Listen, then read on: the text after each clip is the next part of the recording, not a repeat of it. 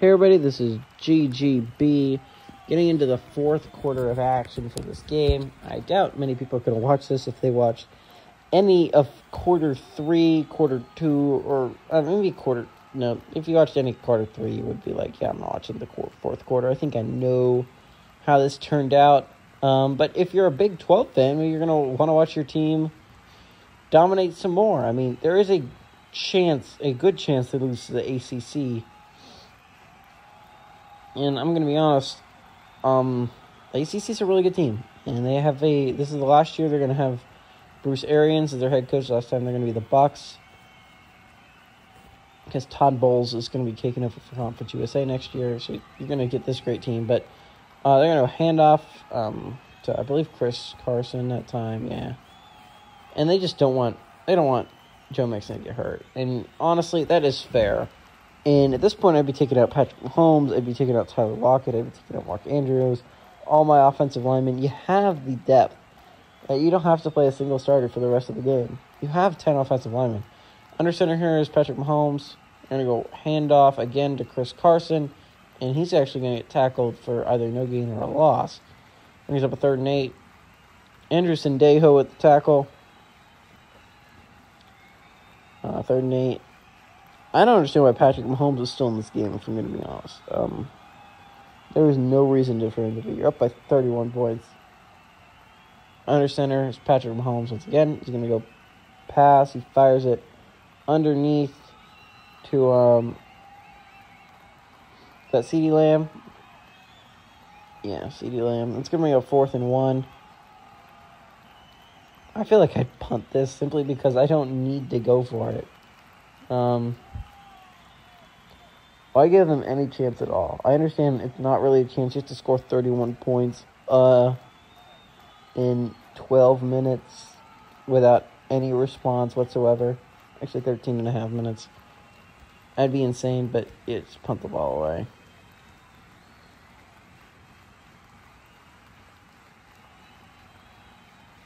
Yeah, Richie James Jr. is going to have to... Man, he got absolutely destroyed. You should have just taken the fair catch, man. There's no reason to take a hit like that for this team. Bring up 1st and 10 for Taylor Heinicke and his team to come out here. And, good job. Yeah, thumbs up. You guys have done so well that you've scored 1 touchdown. You've scored 7 points the entire game. And you have about 150 yards of total offense. Really great. Yeah, you guys have been killing it. Don't know what alternate reality world they're living in. But if you're a Big 12 fan, you got to be excited to see how well your team was played. I understand this is just Conference USA, but normally they have struggle against the number 11 seed. It's pretty impressive they didn't this year. Empty set for Taylor Heinicke. Takes a snap. He has plenty of time. He's going to scramble. He's going to throw across his body and actually find an open man. He's going to make a move. Get about the 45-yard line, 43-yard line. And to think, what if they had done that when they were actually still in the game? That would have actually made it an interesting football game. If they had made plays like that, and it was actually a really great play. And you know who made it? It was Aaron Jones. Aaron Jones being just the best player on this football team, and it's not all that close. He is the only player who has been playing well this football game. Shotgun here for Taylor Heinicke. Takes the snap.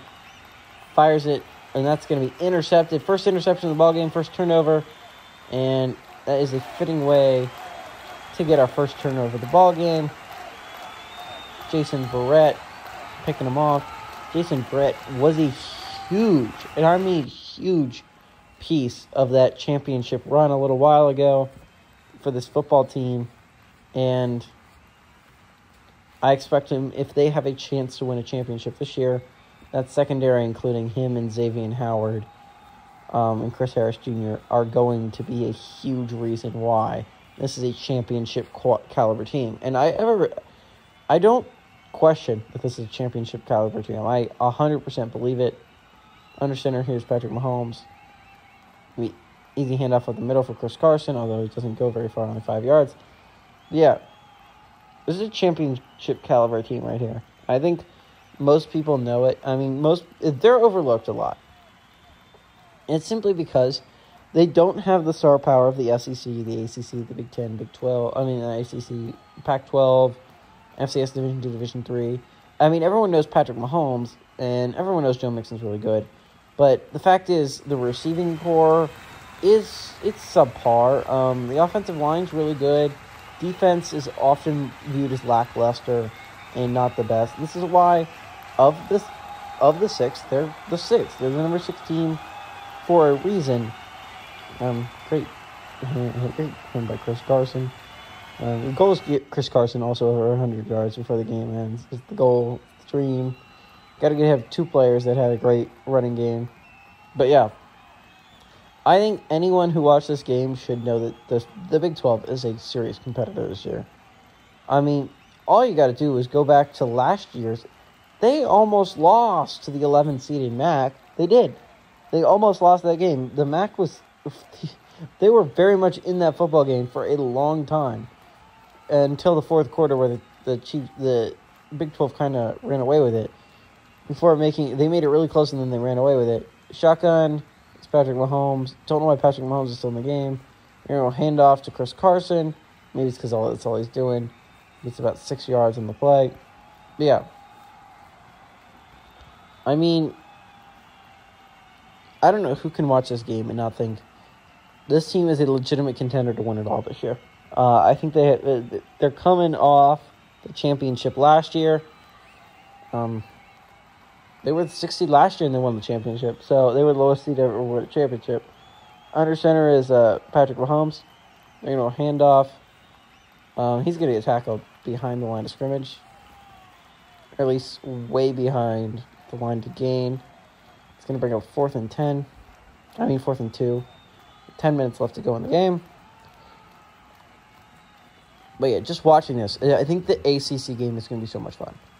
It is going to legitimately be an extremely interesting bout between two great quarterbacks in Patrick Mahomes and Lamar Jackson.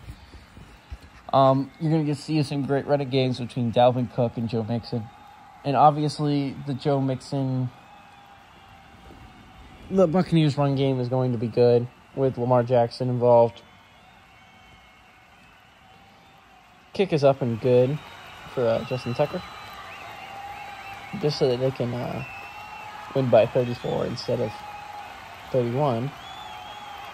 Just so they can put the extra little cherry on top of this whole ordeal. Well, yeah. I mean, could you best for a more draft? After we had that absolutely exciting, phenomenal ending to Mountain West AAC, where the AAC gets to move on for the first time in their conference history, it looked like they were going to blow it against the Mountain West, and the AAC somehow comes out on top in a miracle fashion. And Case Keenum and Cole Beasley and Cortland Sutton and the unlikely hero of Jordan Akins, the player that started out the game with a fumble that led to them going down by 14 points immediately, would be the hero in the game in the final minutes, is insanity. And it was literally drawn up perfectly. It could not have been a more perfect story if you tried. If you could try to make the AAC win it all. And that would be honestly really interesting. But just this alone was a huge step for them this year, making it to the divisional round for the first time in conference history. Taylor Heineke is going to get sacked once again. Emmanuel Ogba is going to get his second sack of the ball game. And honestly, you got to be taking this confidence heading into the next round of the Big 12. The defensive line has been absolutely killing it. Jerry Hughes and Emmanuel Ogba together have been absolutely just in Taylor Heineke's nightmares, as these two just absolutely wreaking havoc on his day. 2nd and 17. But, I mean, you just look at this, and you got to think, do the Big 12 have a legitimate chance to repeat? There's never been a repeat champion before. Not even the same team has won 2 conference champions. The first year, the Big 10 won it.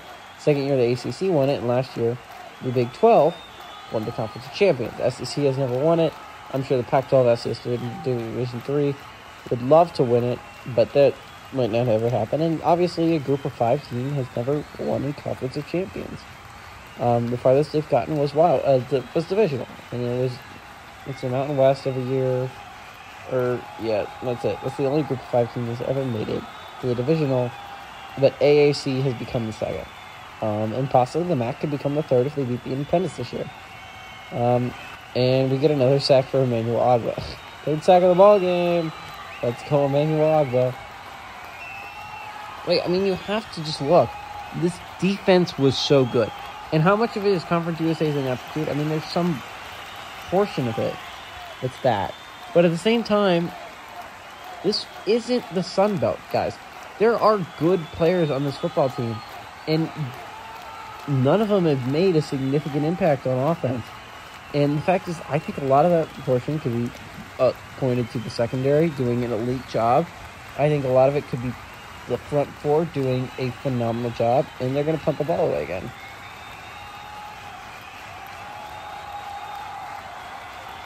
The ball's gone. It's going to be returnable. Tyler Lockett, he's going to go down to the 38. But, you just, looking at this team, you got to think, especially last year, they arguably got better. I understand that they're around the same as they were last year, but Joe Mixon getting so much better is going to be such a huge impact for them. Joe Mixon has taken a drastic jump upwards in overall wise and as a player overall, and I think Joe Mixon could be that X factor for the team this year that they had last year, but also Joe Mixon this year has just added an extra oomph to this team. And it's going to be interesting, their path to the championship. Last year, they took down ACC, Big Ten, and then the SEC in the championship. And it could be possible that we see that. They took down the Big Ten, and then the SEC, and then the ACC in the championship. But what I'm saying is, I think we took down the SEC, then the Big Ten, and then the ACC in the championship. But we could see a very similar 4 teams. David Montgomery also got to be like, oh, yeah, I'm also here. 3 rushes, 21 yards. You can't just have 2 running backs dominate a team. We got to add that 3rd one in at the end so that we can just prove that all our running backs are really good. But, yeah, I would be taking Joe Mixon out, too, because he's been such an important part of this offense. And I understand not taking Patrick Mahomes out simply because I would take him out. But, I don't think you need to, simply because he's not passing the ball. He's just handing the ball off. But, you gotta think this team has what it takes to win it all. And I think it's going to be interesting. I think every team that makes it to the divisional round definitely has a chance to win it all. Some teams definitely have a better chance than others. You've yet to see any team that's not one of the top 6, make it to the conference, the championship round. But man, would it be interesting if we could see imagine the AAC. That would be such a great story if the AAC Jags, in the 1 year that they're the Jaguars, if the 1 year Case Keenum's their quarterback, they can somehow make it all the way to a conference championship, would be insane. Under center is Patrick Mahomes. You're going to go hand off. Oh, they're actually going to pitch, which makes no sense there. That was a bad decision. But it doesn't matter. It does not matter. It could not matter less right now. Everyone's just chewing clock, so this game can be over. And the Big 12 will officially move on to the second round of the Conference of Champions. So they can, I don't know how to describe it. The Big 12 is just dominant. I mean, there is no other way to describe it. They look that good. They're playing Conference USA. I don't know how good they're going to look against a team like the ACC's caliber. Simply because how good the ACC really is. I mean, the ACC has a legitimate chance of winning it again this year. And the SEC always has a chance to win it, but they always somehow blow it at one point or another. And it's going to be interesting to see how they do it this year. The SEC has never won a Conference of Champions, and there's reasons why. I'm interested to see the Pac-12, because honestly, the Pac-12 has never had a full chance to win it all. Last year, they had a good chance. They really did. And their star quarterback, Aaron Rodgers, got hurt, and they had to play with Justin Herbert. And the fact is, as good as Justin Herbert was last year, he was not Aaron Rodgers' level, and it's the reason why they lost. They could not get any offense going, and they ended up losing, and Aaron Rodgers ended up not playing that game. So if they could have Aaron Rodgers, they have a chance to win it all. They do. The Pac-12 is an often overlooked team that can win it all. They can. They've never made it to a Super Bowl, though. FCS Division 2, Division 3 is overlooked. And it's because I think they kind of deserve to be. They have never shown any ability that they can win it all. And the fact is, to win it all, you need a quarterback that can win you a Super Bowl. You look at the 3 quarterbacks that have won so far. You had Tom Brady for the Big Ten. You had Lamar Jackson for the ACC. I got to get that. No, the extra sack for the Emmanuel Ogba. But you had Lamar Jackson for the ACC. Heat sacks. Okay, but Lamar Jackson for the ACC, and then last year, Patrick Mahomes for the Big 12. And there's an argument to be made whether Dak Prescott is really in a conversation amongst those 3. But I can assure you Jimmy Garoppolo's not. He is not even close to that level. Aaron Rodgers is. And we'll see. Aaron Rodgers might win his team like Conference Champions this year too, but it's just the fact that Jimmy G is not quarterback of that caliber. And we have yet to see a mediocre quarterback win a Conference of Champions. Now, it can happen. We've only done it 3 times. So, I mean, there is a good chance that eventually we do have someone who's just a mediocre quarterback who comes in, who just throws the ball around enough to his playmakers to win, which if he does that, there's a chance. I mean, the FCS Division 2, Division 3 has some pretty great receivers, and Adam Thielen, Tyreek Hill, and Cooper Kupp. I mean, that's going to be an elite receiving core right there, and you're going to have a great chance to get the ball to those guys and let them make plays in space. But the fact is, you are going to need to make plays for Jimmy G. If you want to win a Conference of Champions, you can't just rely on your playmakers and your defense. You can't do that. It's not how this works. Let's see if we can get Chris Carson to that 100 yards, guys. I'm really worried about an injury. I'm going to be honest. That is my biggest worry for the Big 12 through these final 4 minutes. Because right now, we've yet to have an injury that has lasted. We had 2 injuries in the Mountain West AAC game. And both those injuries ended up clearing up. Shaquille Griffin for the AAC got better. Actually, no, the Mountain West injury didn't clear up. Logan Wilson was out for the entirety of the game. The Mountain West was eliminated, so we don't need to worry about that. We had an injury, 2 injuries here today. Trent Williams got hurt. Here's the Big 12, and Joel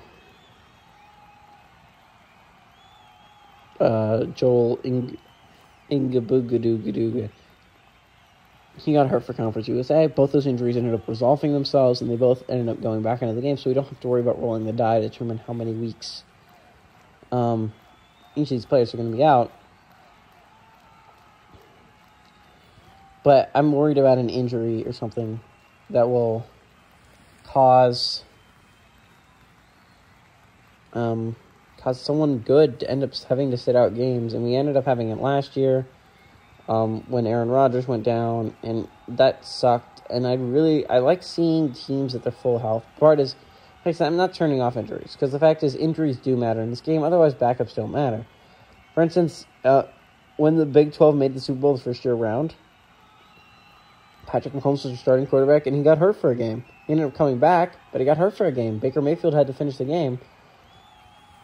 Had to play for a while before he came back in. And the fact is, Baker Mayfield played well. And the fact is, if you turn off injuries, it takes away the actual football part of football. I'm sure, ideally, everyone would love everyone to be injury-free. The fact is, you have to have depth in football, and there's a reason why. It's not a perfect world, and you need depth. And the fact is, if we just had no depth, then it would be a boring game. I think you need to have risk of injury. Shotgun here for Patrick Mahomes. Is he going to throw it? He's actually going to throw it. Wow. I would not risk my quarterback getting taken a hit. Oh, he got intercepted. First interception of the game. He's going to get it all the way to the 14-yard line. Let's see if they can actually punch it in. Make this a less embarrassing loss. Only lose by 30 instead of 37. Yeah, let's go, guys. We did such a great job. We've gotten a total of like 200 total yards. Great job. We killed it. But yeah, I mean, you need to get the touchdown. Not to win the game, because that's already out of reach, but to give yourself something. To make yourself feel better for a little bit. Shotgun here for Taylor Heineke. He takes the snap, fires it underneath to Higbee. Higbee's going to run for about a 4-yard gain. They mark it a 4-yard gain. Bring it up a 2nd and 6. I don't know why the defense is getting yelled at. Because honestly, that was good. You picked off Patrick Mahomes. That was a good possession. Guys, you did a good job. I know you're not used to it, but I was actually a good possession for you defensively. Oh, the game's over, but, 3 tight end set here. Under center is Taylor Heineke. Turns in the backfield.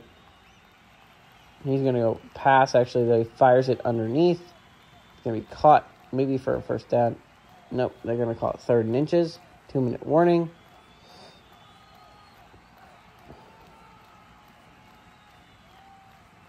And honestly, for a snow game, this did not live up to the hype that I was hoping for. I love snow games, especially in Madden.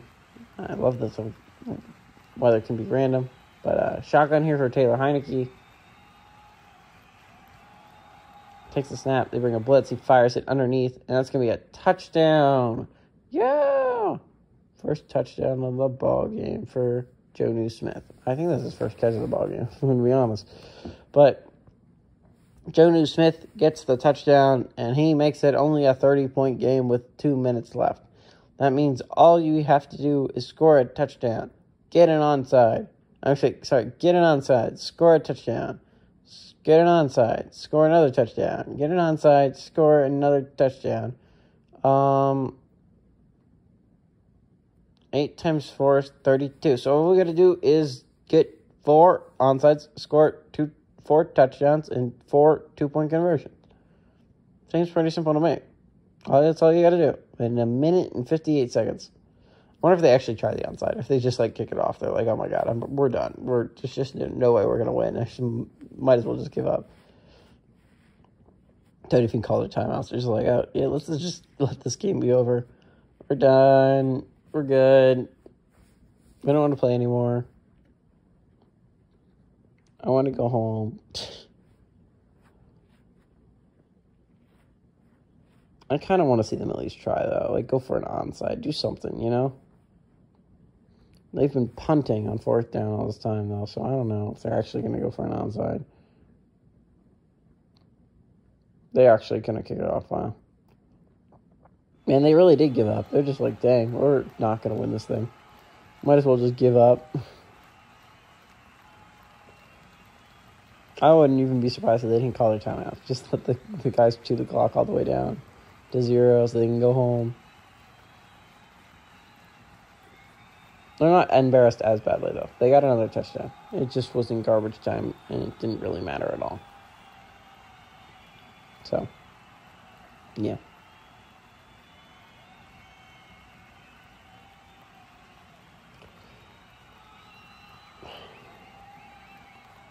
I bet they can get Chris Carson to a good amount of yards if they just try hard enough. Chris Carson, you can do it. Carson the Arson runs, and he's going to pick up about 6 yards. I don't think he gets to 100, which is sad, because I wanted Chris Carson to get to 100, to get both of them over 100. Chris Carson just takes over in the 4th quarter, and when there's garbage time, and he somehow still gets over 100 yards, which is crazy. It would be crazy. Yeah, Texans aren't even calling their timeouts. They're just we're so done with this. We want to go home. I'll hand off to Chris Carson. He's going to fight his way for about a 3-yard gain. 3rd and 1. They could just take a knee if they're gonna be honest. They could. They could get this down to like 30-some seconds. Just take a knee. End the game. Unless they call a timeout, which they won't. And then a handoff. I guess Carson's gonna pick it up and a little bit more. It's at 78 yards in the game total, and it is almost over, ladies and gentlemen. Probably no one watched this far, because who the heck would? But I had to stay up and watch it, which is sucky. But in case there's few people out there who wanted to watch their Big 12 team do well, your team did extremely well. Like, so well, guys. Like, it was really good. But, unfortunately, I had to watch the Conference USA be really bad. They don't really have to take a knee to end the game. The game ends. We're even having to take a knee. And I hope you guys enjoyed that. Not if you're a Conference USA fan. You definitely did not enjoy that. But hey, everybody. This is GGB saying adios amigos. And good luck to the MAC and Independence and heading forward the Big 12.